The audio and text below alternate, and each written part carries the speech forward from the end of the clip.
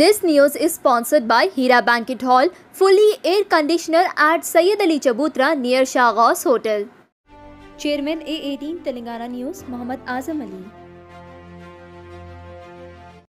Dear friends, after a fully subscribed FPO, yesterday's decision of his withdrawal would have surprised many.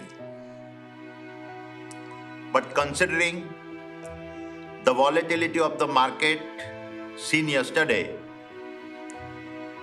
our board strongly felt that it would not have been morally correct to proceed with the FPO. In my humble journey of over 4 decades as an entrepreneur, I have been blessed to receive overwhelming support from all stakeholders and particularly the investor community. It is important for me to confess that whatever little I have achieved in life is due to the faith and trust reposed by them. I owe all my success to them. For me, the interest of my investor is paramount and everything is secondary. Hence, to insulate the investors from potential losses, we have withdrawn the FPO.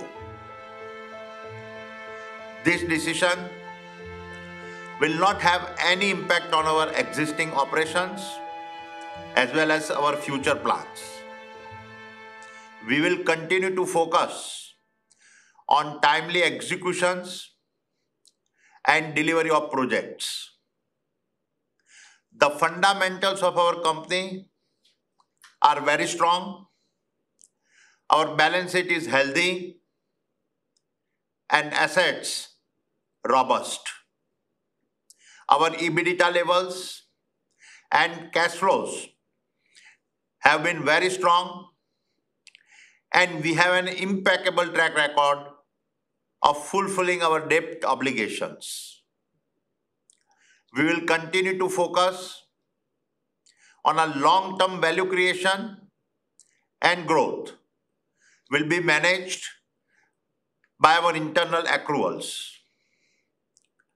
Once the market stabilizes, we will review our capital market strategy. We have a strong focus on ESG, and every business of ours will continue to create value in a responsible way. The strongest validation of our governance principles comes from several international partnerships we have built across our different entities. I take this opportunity to thank our investment bankers, institutional investors, and shareholders from within and outside the country for giving unflinching support to the FPO.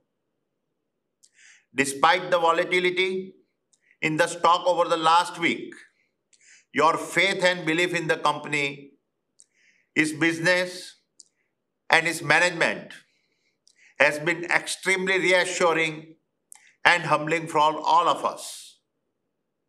We are very confident that we will continue to get support in the future also. Thank you again for your trust in us. Jai Hind.